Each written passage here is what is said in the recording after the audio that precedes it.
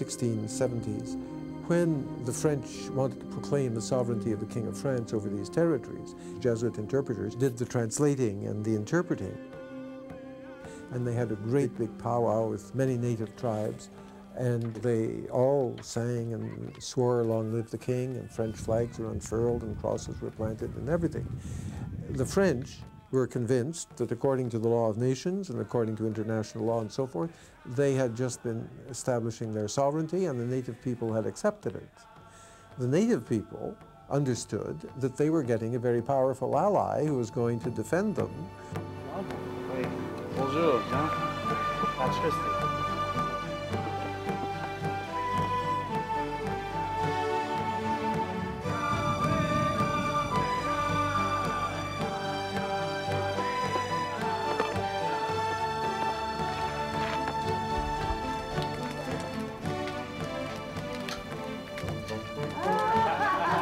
The idea of absolute ownership, individual ownership, was just totally absent in any of the Indian societies.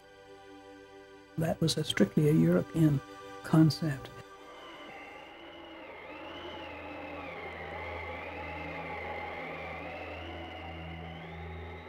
The explorers were trying to find passage through the mountains to the Pacific Ocean, and the pagans found them. They were starving, they were freezing. So the pagans brought them in and helped them survive that winter, showed them how to live off the land, what kind of animals to eat, what kind of plants for medicine, kept them warm, helped them on clothing and how to build shelter.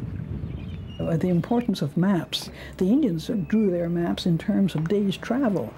And how long it took to get to a place, and at the time of the year you can expect the ice to form, and it was on the basis of those maps that the Europeans finally penetrated the country and reached the Pacific Ocean.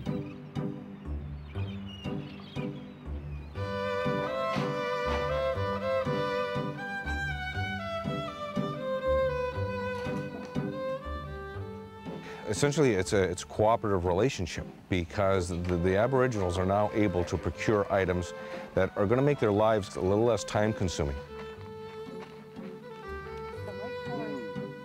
The natives' knowledge of the land, the canoe routes and where to go, and also their abilities as guides and interpreters. All of those help to create a mutually beneficial relationship.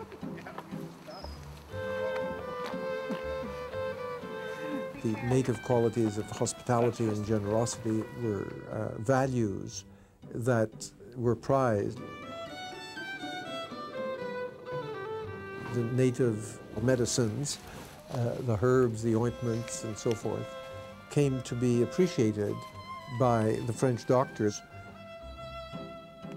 They wrote back to France about these medications that they were learning about. The Indians had well-functioning societies, that their societies functioned.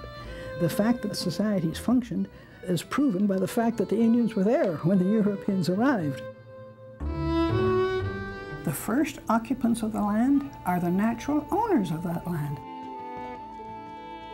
It's very clearly, unequivocally included in Justinian's Code, which was compiled in the 6th century and was the functioning international principles of Europe.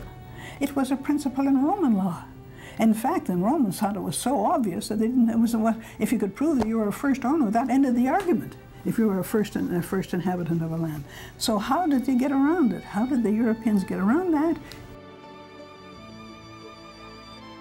Human in form only. You see that expression in some of the early writings, that they were human in form only, and therefore didn't have the same rights as real humans, which the Europeans were. So the first official modification you get was that in 1537, the Pope issued a bull, Sublimis Deus, in which he said that the Indians were human beings and they had full right to their freedom and to their property as any other human being. But in spite of that proclamation, general politics of the day didn't accord the Indians the full rights, considered them to be subhuman, and very quickly the Indians got classed as savages. This set a pattern, and once you get a pattern established, it's God's own job to get it changed. And so the idea of Indians, say for instance, being savages and uncivilized pervaded right until the present day.